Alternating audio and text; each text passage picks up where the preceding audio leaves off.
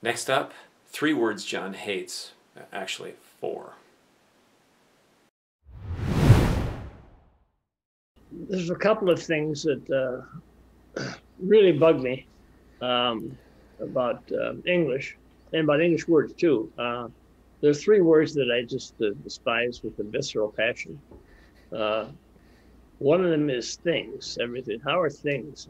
Things are great. Look at that thing over there. What does thing mean? It's a kind of a vacuous word and has very little meaning except for context.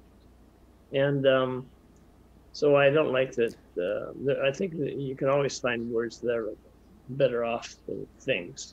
This is in written language. Yeah, just never, to reiterate, right? Never in speech. No one cares about speech. Yeah. Well, if you're giving a speech, you care. Yeah. But yeah, I get it. Yeah. So how do you write around that? Because it's a way to move fast. How are things? How are things, Todd? How are you feeling today, Todd? What's going on in your life, Todd? There's so many ways you can work around that, even in speech. But I mean, we're never worrying about speech. We're just worrying about writing. Right. I'll see it in writing though quite frequently. Oh yeah, sure. No. But if you were to precede things with, there are several things that bother me about that. Well, does that bother you? If you say it, no. But if you write it, there are several issues that trouble me. Okay. I mean, you always find a better word than things, which of course they're synonyms, so they mean basically the same thing. So. How would you substitute thing there, or is it things with the S that's the problem? No, I just think it's an empty word. I mean, it has no meaning except, for what's come before or what you're talking about. So okay. I don't know. I just don't like the thing that I don't like the word sucks. Sucks. Yeah.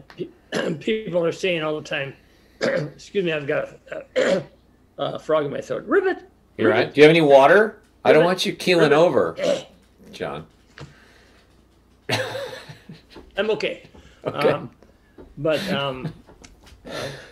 sucks. I don't like the word sucks because it comes, and most people know this from fellatio or cunnilingus, but kids use it all the time. Well, this sucks, that sucks, but they don't really know where it comes from. And right. I have the foulest mouth that any person you've ever met, but there's certain words that if I'm going to use the F word, it's lost its initial meaning, like.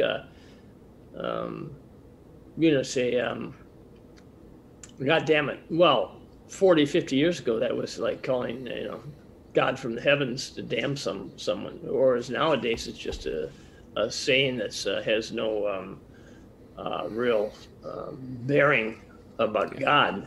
Just like saying, oh, shucks. It's a brief outburst of emotion, essentially. Yeah. It's a vehicle to express something a little more base or guttural than a lot of other words would manage. That's interesting. So we got things, sucks, and then what's the third one? Biweekly or biannual. I just hate the word. Say, okay, we're going to have biweekly meetings. Even from context, you don't know what I'm talking about. Are we going to meet twice a week, or are we going to meet every other week? It means both, right? Yeah, it does. You don't know. There's no contextual clues. Yeah. Let's say we're going to have biannual meeting. Well, does that mean, every 2 years or twice a year? But so how do you write around that? Well, let's see. We're going to have a meeting in a week, or we're going to have a meeting in 2 weeks. That's all I can think of to do it. We're going to meet twice a week, or we're going to meet every other week. Yeah. Right. And I think if you're meeting every other year, you don't even have to worry about talking about it, because 2 years from now is so long that people will forget that you even said it. Well, half the people, or wrote it. Half the people will be dead if they're my age. Right. Good. Okay, so we've got biweekly, biannual, biweekly, biannually, or biweekly, biannual, sucks, and things. Yeah, and so it's not like don't ever use them, but I think it's something that is legit in that, hey, these are not necessarily the most, there's usually better ways to say things than those words, probably. Exactly. Is that fair? Yeah. Yeah, exactly. So, got it. Good. Thanks for watching. If you have questions or comments, please let us know in the comments.